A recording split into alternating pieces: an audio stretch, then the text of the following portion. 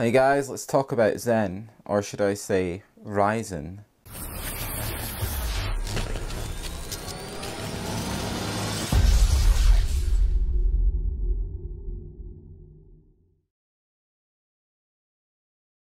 Hi guys, and welcome back to Back Beyond Tech, and finally we can talk about Zen with some form of confidence. So I have literally 10 minutes ago, I've had enough time to go and make a cup of coffee, which is off camera, and calm down a little bit after watching the new Ryzen event with Lisa Su. So basically, what happened in the new Ryzen event?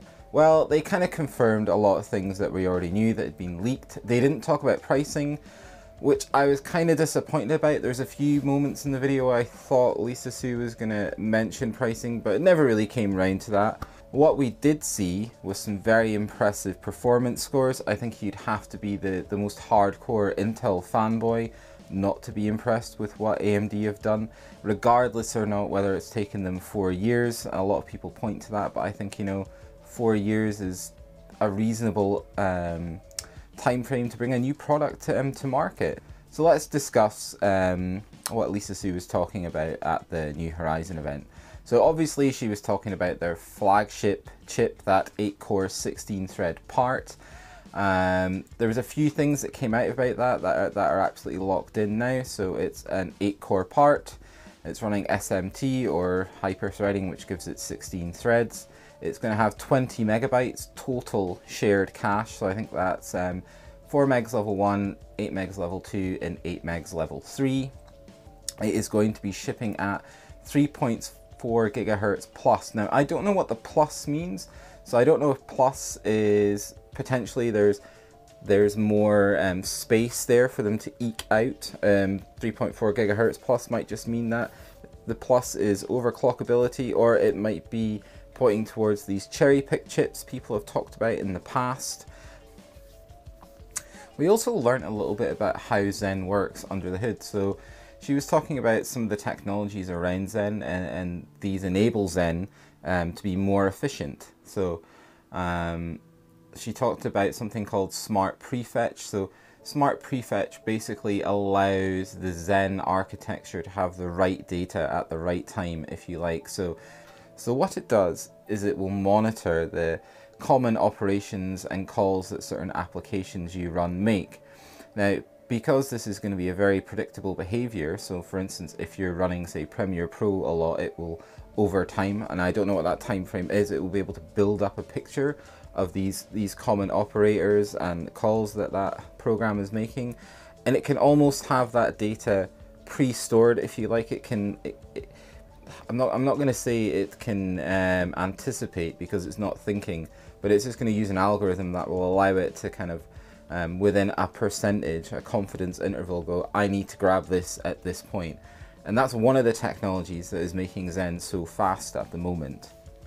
She then went on to talk about something called Pure Power. Basically what Pure Power does is it is monitoring the temperatures and the voltages across the die. So the Zen package has 100 little sensors across the die, and if during some application it notices that, hey, wait a minute, we're not running as hot as we could be on this package or this CPU process, it will up the voltage to that dynamically within a thermal threshold to give you better performance. So it's doing that across the entire chip architecture to give you a very balanced, performance orientated, and also power efficient.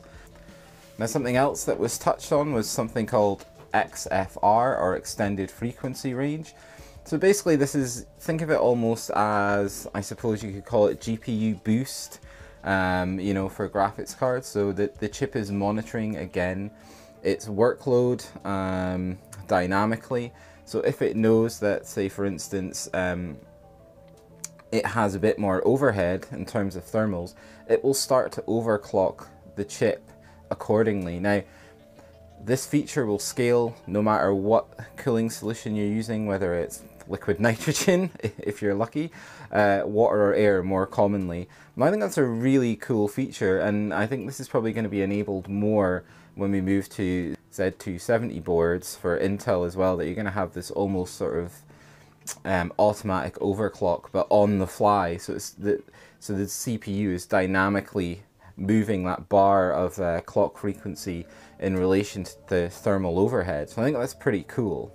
So let's get to the bit that most people are interested in. What is the real world performance of this? They showed us a couple of benchmarks. So they pulled out Blender, and they also did a transcode in Handbrake, both of which are very good multi-threaded benchmarks because they scale well across cores. So obviously they did the same thing they've done before. They benched it against an i7-6900K. This time, however, they had Zen clocked at 3.4 gigahertz, and they had the i7-6900K at stock, so 3.2 gigahertz, and then whatever its boost frequency is, I think it's 3.7. And in both cases, the Zen chip won. Now that is really impressive. That is an amazing IPC gain, and it's just, I'm trying not to be super excited about this. I'm trying to give you guys a objective review, if you like, or my thoughts on what I saw, but I can't help but be excited about this. I think it's great. I think you know, that i7-6900K is 140 watt TDP part, and the Zen chip is running at 95 watts TDP, and it's still beating it.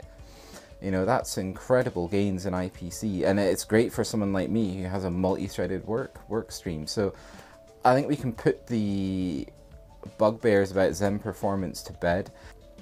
And I mean, you could say that they're picking a benchmark that is going to be good for their product, and they are. You know, if they picked a render in Premiere Pro, you know, both the Zen part or the Ryzen part and the i7-6900K would be beaten by something like a 6700K, because Premiere Pro is all about single thread speed.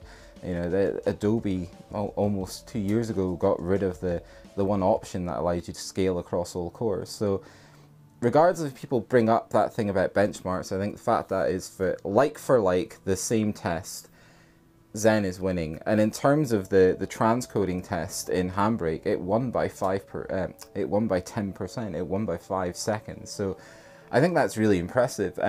They also showed some other benchmarks. So they showed a head-to-head in Battlefield 1 at 4K ultra settings, where they had again the Zen or Ryzen part, and they had the i7-6900K, both paired with Titan Pascal cards, and the Zen chip was getting a higher frame rate. I mean, not by a huge amount, but the gaming performance seems to be there.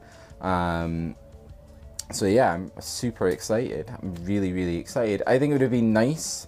The only thing I think it would have been nice to see is that 4-core part. I'm not so bothered about the 6-core part, but I think that 4-core 8-thread part is the one that a lot of people would want to see. And you know, you can't blame them for showing off their flagship desktop part. That's what any company would do.